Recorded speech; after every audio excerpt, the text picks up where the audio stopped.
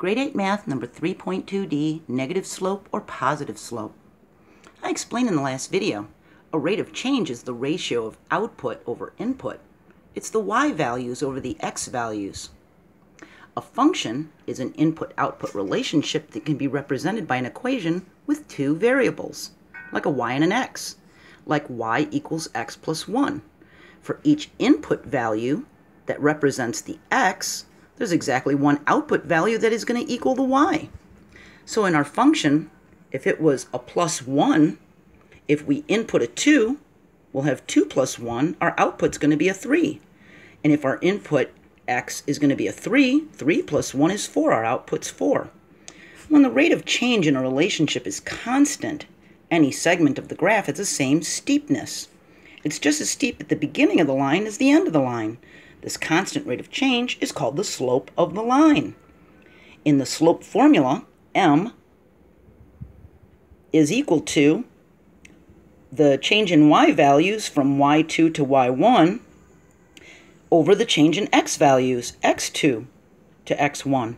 And this letter m stands for the slope of the line. It's the rise over the run of the line. I'll show you.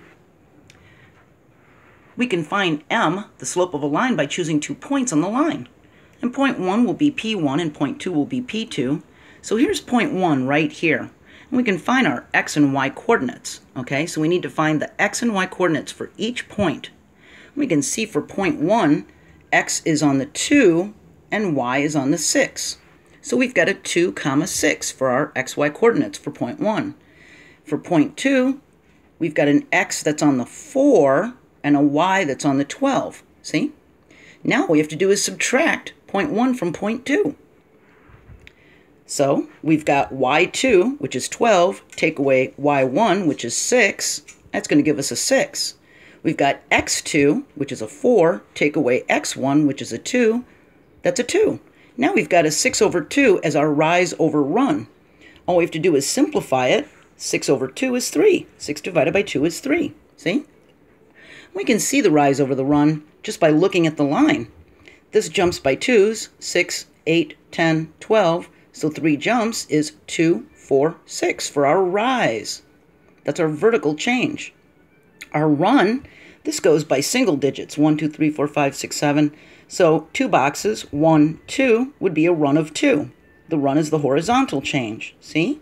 We put the change of the 6 over the 2, and that's our rise over the run. See? Now, just by looking at this line, I can see that because it's going up to the right, we're going to have a positive slope. The arrow's pointing up to the right. It's starting down here and going up to the right. See? And we get a positive slope. We get a positive 3. Now look what happens when the arrow is pointing up to the left. We're going to have a negative slope because it's going this way. Our first coordinate is -1 for x and 2 for y. -1, 2. And for our second point, we've got a -3 and a 6 for y. -3, 6. Now when we do our subtraction, we've got 6 take away 2 for our y2 take away y1. That's a 4 difference. And -3 take away -1 for x2 take away x1. -3 take away -1 is going to be a -2. Now we've got 4 over -2. That's our rise over our run. 4 divided by -2 is -2. We ended up with a negative slope. And we could have just looked at the line and said, you know what? It's going up towards the left. It's negative. See? And this one's going up towards the right. It's positive. So there's a little thing that people in algebra use to remember it. It says a line with a positive slope rises from left to right. From left to right. It's rising, going this way. And a line with a negative slope falls from left to right. Boom. See? It's going down to the right. So it's falling. This one's rising. See? So I hope this helped you. We're not going to get in too much more deep into this. It wasn't even part of the lesson, but I thought I'd throw that in because I wanted you to know that you could just look at a line and tell if your answer, the slope, is going to be a negative or a positive. This is a positive, it's going up to the right. This is a negative, it's going up to the left. See? Isn't that something? All right, we're going to continue talking about the slopes, and remember to hit the like button if this has been helpful. Remember, I'm on Twitter, and I can post any of the whiteboards for you to study.